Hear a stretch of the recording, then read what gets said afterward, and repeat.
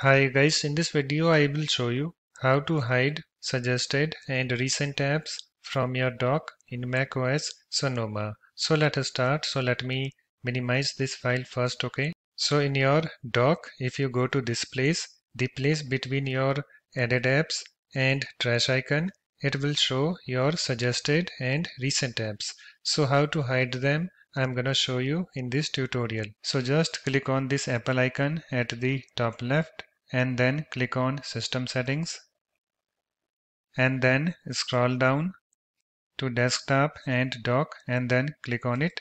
And you can see guys, here we have this show suggested and recent apps in dock, this option, okay? So we have to turn it off. So to turn it off, you have to turn off this toggle button next to it. So to turn off this toggle button, just click on it so that this slider moves to the left. So let me show you. Let me click on it. And you can see guys, it's now turned off, okay?